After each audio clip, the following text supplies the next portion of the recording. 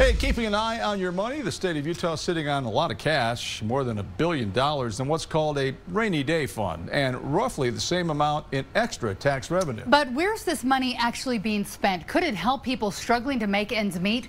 Daniel Woodruff has the answers in this Eye on Your Money investigation. Sometimes it's sunny, sometimes it's cloudy, and sometimes it just rains. Rainy is how Mark Smith describes the last year trying to run his business. Tasty's Cafe and Mobile Catering in West Valley. The whole entire last year has been rainy ever since the inflation really took over. He feels it painfully. Everything is more expensive. It's unbelievable what an egg costs right now. At home in Mill Creek, 80-year-old Elizabeth Crofts feels it too. I won't pay the price if I don't like it. With higher gas prices over the last year, she's cut back on driving, opting instead for the train. It's expensive, and I don't want to spend it, so I just drive less. A lot of us can relate to this feeling of just having less money with high inflation, except maybe the state of Utah.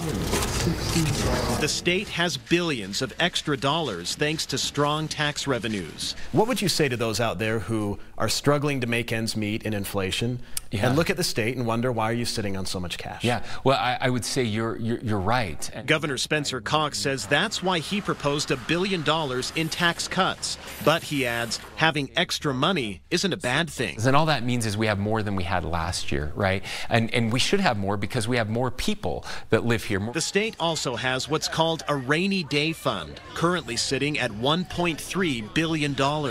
We've used it very seldom. It has been used. Senate President Stuart Adams says it's only for emergencies, like a budget shortfall, not for anything else. You have a water heater go out or something else, you ought to have some money in reserve to take care of it, and that's what we have, and that's what it's for, and I'm glad we have it.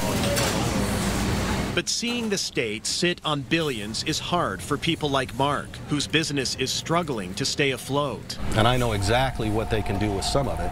What's that? They can get rid of the food tax. He says that would have an immediate impact on his business and his customers. Because there's not one single thing that hasn't gone up in price, and some of it has gone up ridiculous. Some took a little longer than others, but I took that question about the food tax to House Speaker Brad Wilson. Is food tax in any way part of it this session, or is it not? Everything's still on the table. He says removing the tax on food is complicated when it comes to funding, since the state constitution mandates where some of that money must go.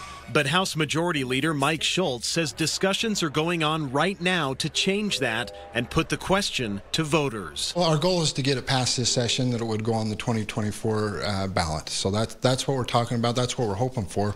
So we'll see what happens. Others have called for more money for housing or homeless services or health care. Certainly there are a lot of needs across the state, and lawmakers with the power of the purse are deciding right now which ones will rise to the top. All in favor say aye. Daniel Woodruff, KUTV 2 News.